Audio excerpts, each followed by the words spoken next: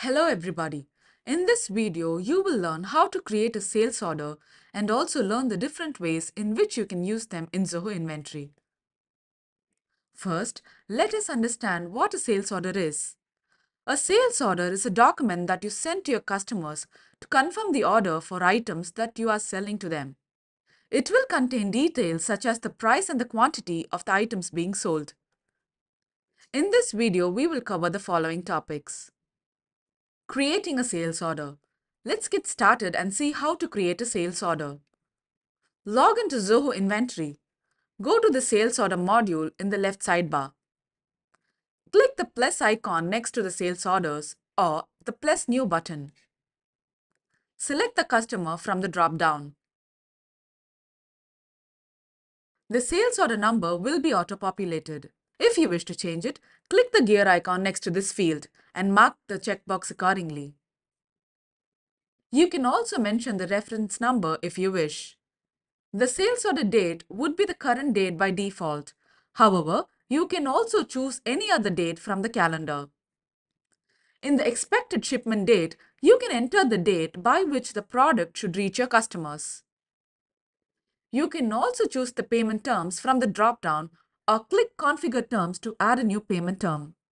If you have enabled the salesperson field, you will find a salesperson tab where you can associate your salesperson. Alternatively, click Manage Salesperson and then click Plus New Salesperson to add a salesperson.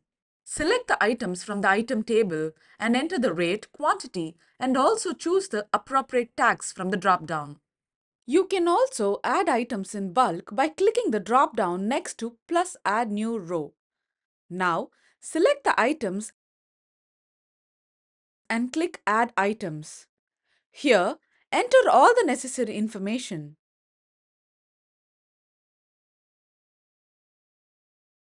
Click Save as Draft if you wish to edit later, or Save and Send to send it right away.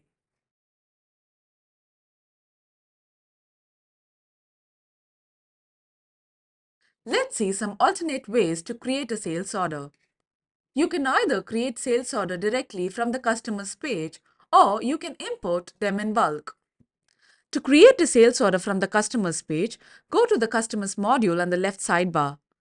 Select the customer, click New Transaction and select Sales Order from the drop-down. Next, let's see how to bulk import sales order. Go to the Sales Order module on the left sidebar. Click the More icon and select Import Sales Order. You can refer to a sample file for the format of import. Click the Choose File button and select the file from your system. Now, if you have already created sales orders in Zoho Inventory and your import file also has these sales orders, they'll be duplicates.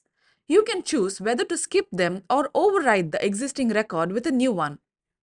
Click Next. Once you have uploaded the file, you can map the fields. If you want to save these selections for future imports, then mark this box and click Next. Make sure to check the preview and correct the errors if any. Now, click Import. All the sales order that you create will be listed here.